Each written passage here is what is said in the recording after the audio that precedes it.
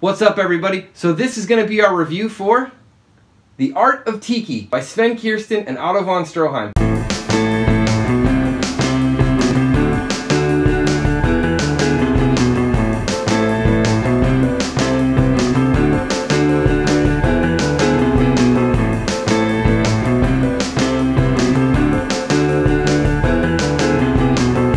For those of you that don't know, Sven Kirsten is a pretty big player in the world of Tiki. He's an artist, Tiki artifact curator, and filmmaker. I'm going to leave a link in the description down below. He's written books such as Tiki Modern, The Book of Tiki, and Tiki Pop, just to name a few. He's even worked on a few collaborations for Tiki mugs, places like Trader Vic's, even a little bit of work with Disney. Otto von Stroheim is the founder of Tiki News magazine, also the founder of a really huge Tiki event in San Diego called Tiki Oasis. If I'm not mistaken, I believe he also has a regular DJ spot at the Forbidden Island in Alameda, California. So the book starts off and there's a really nice introduction by the artist Shag. For those of you who are not familiar with the artist Shag, I will be leaving a link in the description down below.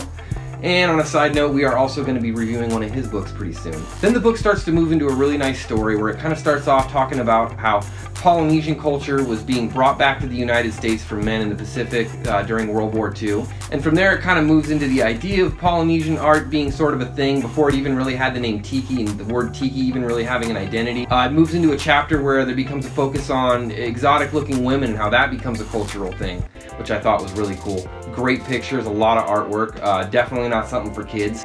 Then of course talks about Tiki finding its identity, things like art, movies, of course cuisine, and all the way from Tiki moving into the living room.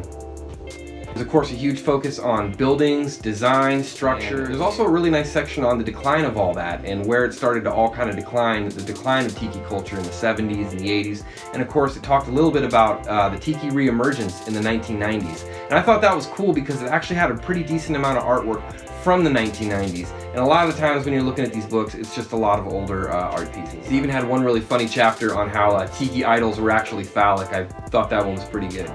I enjoyed it.